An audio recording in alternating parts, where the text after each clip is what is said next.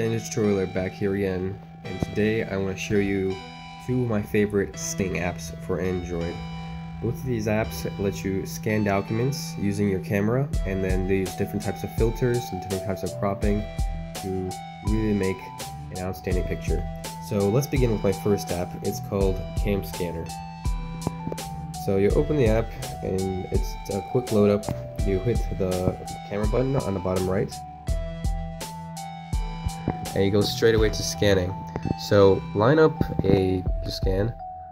So I have here a chemistry document, and then just take the picture, and then you can see it automatically does some cropping for you. I think that's some fine cropping, so I'll go ahead and let that slide. And then it does some filters and enhances the image, and then you have a scan, and I think that is fine. I'll save that.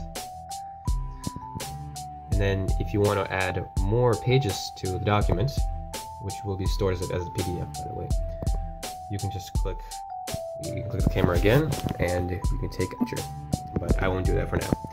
Now let's go to my other app. The other app is TinyScanner, and it's very similar to CamScanner, but I have been using this more frequently, just for more. So you do the exact same thing, and you take the picture,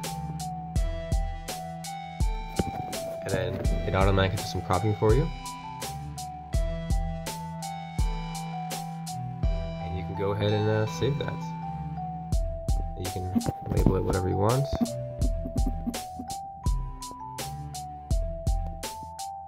and add more picture, and click the button right here to add more pictures.